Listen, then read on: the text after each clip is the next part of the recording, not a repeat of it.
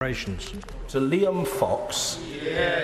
Mr. Speaker, on leave back at home during their deployment in Afghanistan, a growing number of service personnel have been refused entry to pubs and clubs because some local authorities refuse to accept military ID cards which have a date of birth as proof of age.